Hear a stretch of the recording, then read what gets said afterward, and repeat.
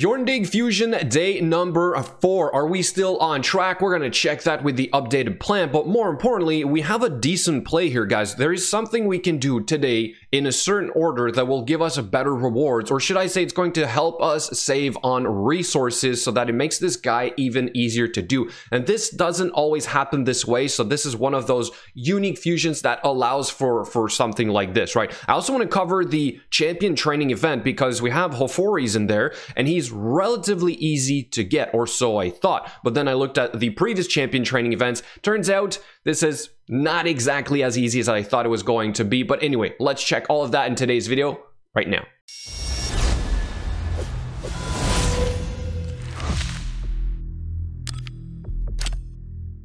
So the last 2 days have been fairly uneventful, but today we finally have two major things to work on, which is the champion training event. And let's quickly look at this because the milestone rewards in here are really decent. I say decent because they're relatively low compared to the previous ones, and I have a few screenshots here for you guys, which I'll show you right away. This is, for example, Vergumkar. The epic champion was at almost 20,000 points to get this guy, and some of the rares were at 10,000 points, yet Hofori's here is at 10,000 points himself, right? And this is an epic champion. So I thought, wow, this is absolutely fantastic. I'm going to tell everybody to do this because it doesn't really happen this often. Then I looked at, let's say, I believe this one is Pixniel. We had the champion at 12,750 points, the epic champion. So again, I thought, okay, this is good. They're really easing up on the fusions. They're finally understanding the message that sometimes, you know, it's just too much. You gotta stop. And then finally, we looked at the Astrolon, and we had the rare void champion at 7,150 points. So again, I thought, wow, this is fantastic. But we have a shorter amount of time to complete this. So if you break down the amount of points you need per day, you only have 5 days really to complete this champion training event. This is relatively hard. It's actually kind of on par with the other ones, right? The one from Vergumkar was at 20,000 points, but you had 11 days to complete this. Okay, so it made it sort of easy in a sense because you had so much time to do it. So here again, unfortunately, it is kind of on par. But what we can do here, guys, today is to focus on this before the Fire Night tournament. And the Fire Night tournament does have one of the rares in there, obviously, which is relatively low here as well. So again, I'm surprised that the milestone rewards or the points are relatively low compared to some of the other ones. So again, maybe they are easing up on the fusions, which is fantastic. But here's what I want to caution you guys with, is that you should today focus on your champion training event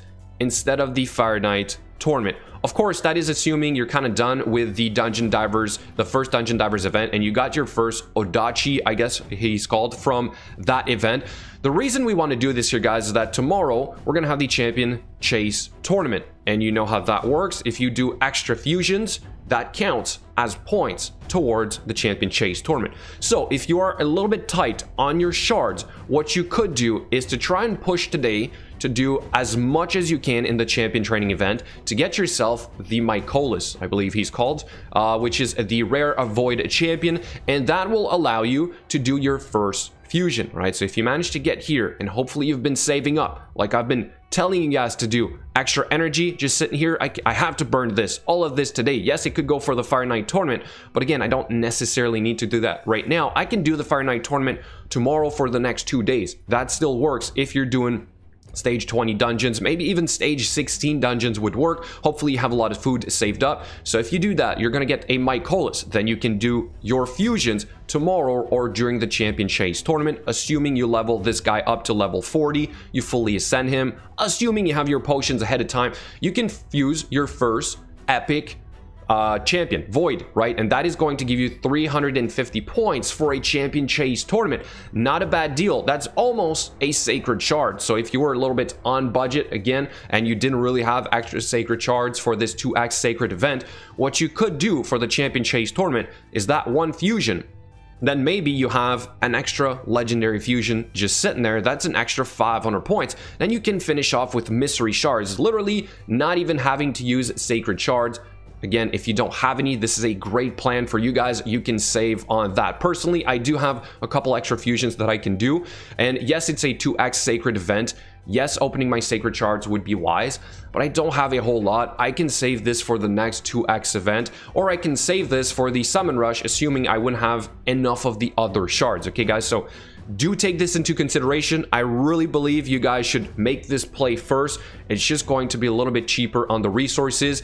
And like, if you fuse these guys after the champion chase tournament, well, you're just losing out on points anyway, and you have to do it before the end of this anyway. So this is your only window to get points for a fusion of one of the epics, and you can do the one you want. So go ahead and do this Void Epic Champion. Now, you don't have to exactly do this. I will give you one more option here, guys. If you're not comfortable with trying to do the Fire Night tournament in 2 days, so if you don't want to risk the first day and you're, let's say, trying to finish the Dungeon Divers event, you get more points from doing a Fire Night tournament than you do from farming the campaign for food, for example. Okay, so maybe you want to do that for 3 days.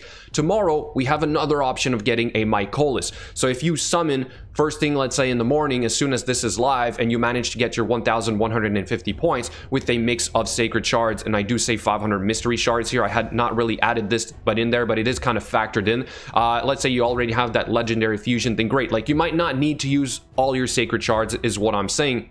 So instead, you could try to like do this here over the course of like these 2 days, and you could eventually fuse your Scathix, I believe he's called, over the 3 days of the champion chase tournament, right? So again, it really just depends on what kind of resources you have saved up. If you're not too worried, then maybe wait for your first Mycolis then. But certainly try to take advantage of those extra 350 points for fusing one of the epics during this champion chase tournament. Okay, guys, this does not happen often. This was today's big message. So do let me know what you think in the comments below. What are you going first? Are you going for Hoforis? I guess that's the last big question here. Like, he does look really, really solid. I'm not gonna lie, Hoforis here is a great champion for these skinwalkers. And I mean, like, look at those tusks, right?